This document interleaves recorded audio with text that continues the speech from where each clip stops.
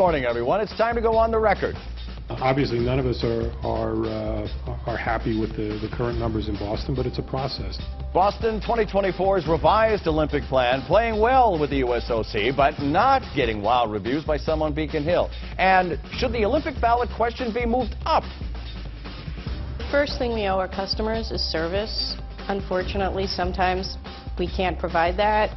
Trying to get the MBTA and the commuter rail back on track. The state's battle-tested Secretary of Transportation is here. What about fare increases? We'll talk about it. And the Donald is in. Should the other GOP candidates be worried? From WCVB Boston, the inside word from Washington to Beacon Hill. Today's newsmakers are going on the record. Very good morning, everyone, and happy 4th of July weekend. I'm Ed Harding, along with News Center 5's political reporter Janet Wu. Thank you for joining us at OTR this morning. Our guest is Stephanie Pollack, who has one of the most challenging jobs in the Baker administration. She was tapped by the governor as Secretary of Transportation in January. She is formerly the Associate Director of Northeastern's Dukakis Center for Urban and Regional Policy, and she also consulted for state agencies, Boston and Massport. Battle-tested, as I said. Do you feel like you're battle-tested half the time, all the time? You know, 110 inches of snow is a lot. That can get your attention, right? It got all of our attention. Well, thank you for joining us this morning. Well, let's switch and start the conversation off on a summer topic, which is Boston 2024. They claim their bid is a great incentive to push the state into spending close to $800 million to upgrade and fix not only the red and green line, but also repair 2 Boston T stations and overhaul a major artery next to the proposed Olympic Village. Do you agree with that? Do you think that's a wise way to get that money spent? So we're still looking at the plans like everyone else is. As you know, the governor and the speaker and the Senate president have put together a consulting team, and we're taking a hard look at their recommendations. I think one of the things that the Boston 2024 has pointed out that we absolutely agree with is we're going to have a lot more riders in 2024. Whether we have the Olympics or not, we need to plan for that. We need to make those investments. That doesn't mean we found the money and it's funded, but we need to do it.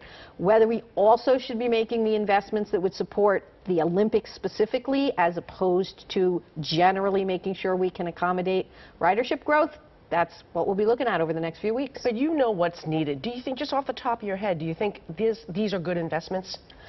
The projects that are near the 2 Olympic venues are actually not projects that have been part of either MassDOT or the T's capital plans to date. So they're new to us, and we're going to have to look at them. You're talking about the Olympic Village and the JFK station. Right, fixing K Circle, adding a new head house at Broadway Station, putting a new commuter rail station on at Whitehead Circle. These are new ideas, but new ideas are not necessarily bad ideas. They're also not necessarily good ideas. Well, so let's go right through the rundown that you just talked about. Opponents say that this forces the state to prioritize spending that favors Boston over other projects in the state. Is there any merit to that argument? There is a real challenge to making sure that we're spending our money statewide. We just released a 1-year capital plan, and I will tell you that just trying to find the resources to make sure that every corner of the state is getting at least some of what we need. We've been, not keeping our roads and bridges and transit in good shape for decades in Massachusetts, and we have a lot of catching up to do, and we have to do it in a way that's fair to the whole state. So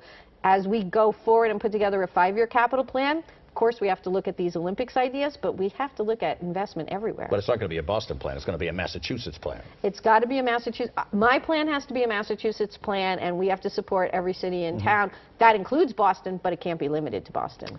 Switching the conversation to commuter rail, Keolis has said that the summer heat may be just as dangerous as what happened to us during the winter because of the storms, especially when it comes to equipment failure. What are you going to do now to prevent a breakdown this summer? So one of the challenges this winter was that there were some new locomotives that the T had bought for Keolis that they hadn't given to Keolis to start using yet, and so we were really short on locomotives all winter. Most of those locomotives are now over at Keolis, and that will help, and the T has been working very closely with Keolis to make sure that things like air conditioning and water, and it's kind of all planned for. So I'm hoping that's not the case, but we're all planned for the summer, and honestly, we're already planning for the winter. So you're more planned for summer than you were planned for winter? Yes. I think that is true beyond any shadow of a doubt, and we will be much more ready for next winter than we were for last winter. Much more ready? Yeah. Why would it surprise anyone that there are numbers of inches of snow in this area? So why weren't we ready last year or whatever? So I wasn't secretary last year, Right. and we didn't sign Yeah, but you are now. deal with See, Keolis. And so, we came in the middle of January, and it started snowing 5 days before I became secretary, and felt like it never stopped. So this winter was really in real time operating the system we inherited. Next winter, it's on us, and we know that. And there are already folks taking buses on the Orange Line and later this summer on the Red Line, so that we can put power in place, so that we can put heaters in place, so that we can melt the snow, so that people are not stranded this winter. So let me pick up on what Janet said. If Boston does get the Olympics in 2024, how much do you think needs to be spent to prevent a major summer meltdown? I mean, that'll be right in the core of the hottest time of the summer season, and you've got millions of visitors descending on Massachusetts for a roughly 3-week period. I mean, with or without the Olympics, we're carrying between 1.3, 1.4 million people a day on the T. 10 years from now, we could be carrying 1.5, 1.6, 1.7 every day. So I'm more worried about the challenge of carrying those folks every day than I am necessarily about 2 weeks when we're going to have a lot of extra visitors. If we get the Olympics, we'll figure out how to carry the extra visitors. Well, that's my point. If we do get the Summer Olympics, will you have to spend extra money to deal with the fact that there'll be such a logjam on the T, on the commuter rail for 3 weeks?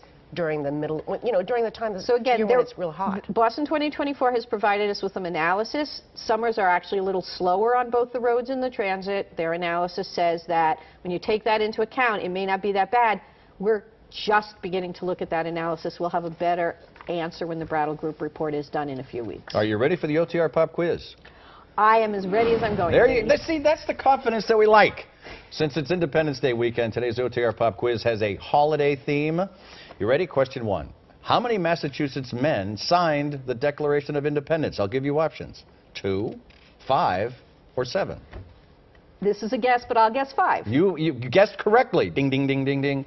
Question 2. We know that John Hancock had the largest signature on the Declaration. Can you name any of the other Bay State signers? Just one. Name one. John Adams. There you go. Sam Adams, Elbridge Gerry, and Robert Treat Payne. We're going to take a break. We'll be right back with the Transportation Secretary. Stay with us.